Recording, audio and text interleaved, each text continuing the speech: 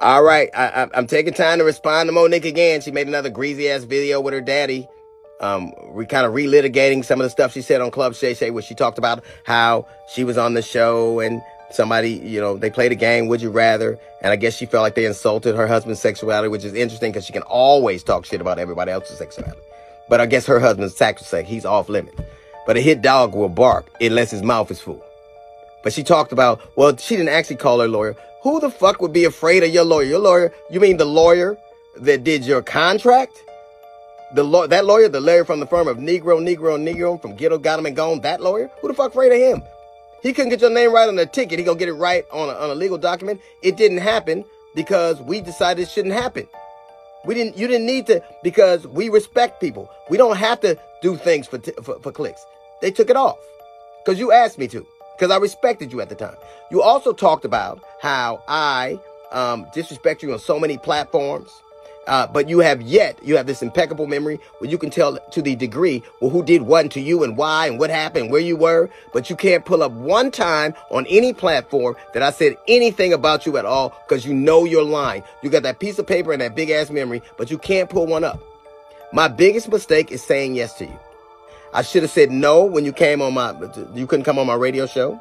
I should have said no that I wasn't playing those dates with you. As a matter of fact, almost anybody who says yes to you at some point is in this milieu with you. Almost anybody. So I would suggest anybody out there, you can say yes to drugs, but say no to Monique.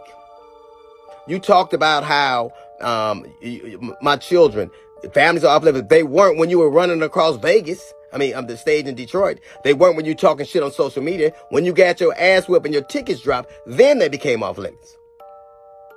But let's do this. Let's decide that you will treat my children like you treat yours, like you don't know them, invisible, like you have no relationship with them, like you're estranged, you're unfamiliar, like you don't know them. You also intimated that I was a coward. You know what I'd never do? I would never let my woman take care of me. I would never let my woman get evicted from her apartment. I would never let my woman has to ask another man for money. I'd never do that. Can your old man say the same? He loves you. Of course, he got to say that. You claim him on your taxes. He's a dependent. He's sitting there with you right now. And everything. Because it ain't like he does anything else. But you never address the salient point. I said that if you spent as much time writing your Netflix special as you did arguing about getting it, it wouldn't have been trash. It was. I didn't say it. I defy anybody out there. Stop listening to me. Watch it. Read the reviews. Read the reviews. You begged for something. You made valid points that women are underpaid, that they're not valued. That's absolutely right. So you would think that when you got a chance to do something that you could argue for, you'd be up for the challenge, but you shit the bed because you never are ready for it, because all you ever do is complain about what you don't have. You're never ready for the moment because you're always living in the past. I said it. If you spend half of your time doing, as opposed to talking about who didn't do for you and what they did for you, you'd be a lot further along. You wouldn't be evicted. You wouldn't be working for your man. You wouldn't be asking other comics for money. So you got all the ingredients.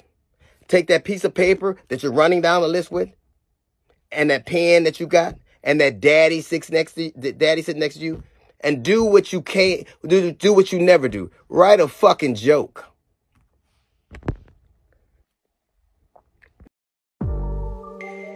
No Cap Media Productions.